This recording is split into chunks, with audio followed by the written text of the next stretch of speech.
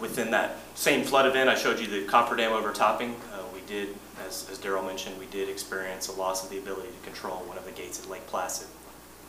Here's some aerial footage provided by the city of Seguin that shows just this initial area, this area just upstream of the dam, kind of what that lower water surface looks like. So, during the flood event, we had one of the gates spilling water, and when the operator went to lower the second gate, we've had issues with that gate hanging up at a certain spot. That gate did hang up. As they continued to drain water out from under it to try to lower it, it finally lost control and over the course of a few seconds went fully flat.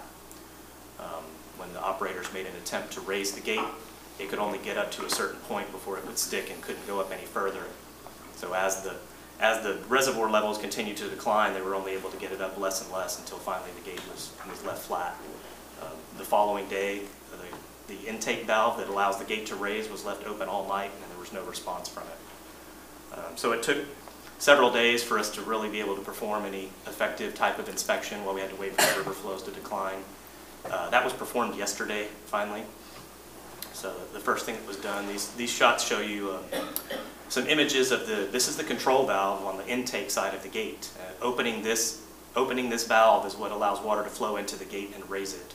So we're able to go in there and confirm there were no issues with that valve itself and no river mud blocking that inflow. So I mean, we're confident that water is getting to the gate. So the issue would not be with the controls, it would be with the gate itself. You can see the significant accumulation of zebra mussels here. I don't believe that to have any relationship to the problem. Just wanted to point that out to you, that there's a lot of zebras accumulating inside of Placid. We're able to go inside the gate and perform inspections, and what you're seeing here is the bottom of the locking bars that are on the upstream gate leaf. And these are supposed to be fully coated in that red paint, and these were installed fairly recently. You can see that there's some scraping going on. These are the locking bars on kind of the left side of the gate, and there's some significant scraping, especially on this number 3 bar all the way down, showing that the upstream and downstream gate leaves are making contact, which is not supposed to occur. If you go outside the gate and look at that same location, you can visibly see, if you look across these boards and look at the water level on the gate, you can visibly see the bowing of that upstream gate leaf.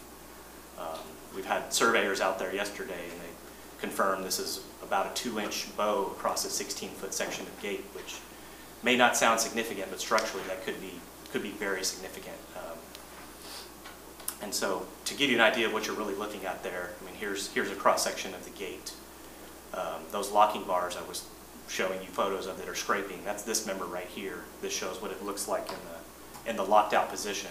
And so, as that gate's traveling, it's making contact with this downstream side, which is not supposed to occur.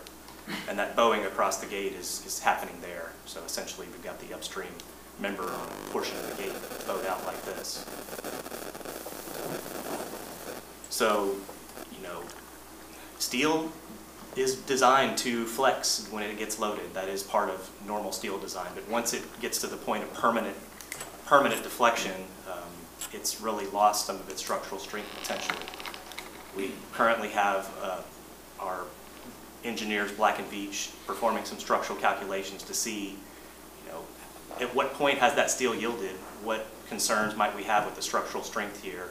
And anytime you do that inside a structure and weaken one area, it has a ripple effect and can go across all the other members across the gate. So until we have time to make those really complicated analysis, we're not recommending any further efforts to attempt to raise the gate until we're confident that it's structurally sound. And we're underway with those efforts right now. So this is what the gate looked like yesterday, dewatered during construction in the down position, and until we're able to complete that analysis, this is what it's going to continue to stay in this position. Before I move on from that, any questions from the board?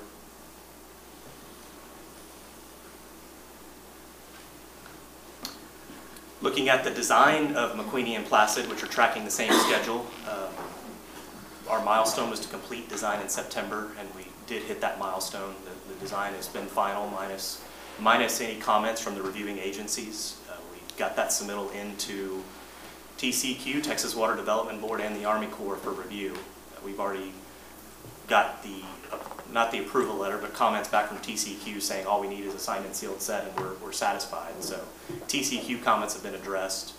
The Water Development Board is reviewing the contract for compliance with the SRF loan, but they cannot complete the review until they get environmental clearance based on the Army Corps permit. And that's where we have run into some challenges I want to update you on.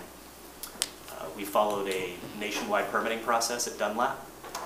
The Corps, in their pre-application meeting, indicated they were not going to allow GBRA to permit the project using the same strategy. Our review of the Corps' guidance suggests to us that we should be able to use that since it's the exact same type of impacts, but the Corps firm that we need to follow more of I'll call it an abridged individual permit. It's a letter of permission process, but it's much more involved. The biggest impact to us is that nationwide permitting has a 45-day turnaround time. The letter of permission process has a goal of 120 days, but no defined timetable for turning around that permit. So we really haven't received any justification for why we can't use the same process. The only information we've received is related to, Nathan briefed y'all either last board meeting or previously on a proposed listing of endangered mussels in Guadalupe. The Corps is the agency required to coordinate with all other federal agencies, including Fish and Wildlife. And so we have a meeting coming up this week to have a consultation with those agencies and see what type of investigations they might want to place upon the project to get the permit.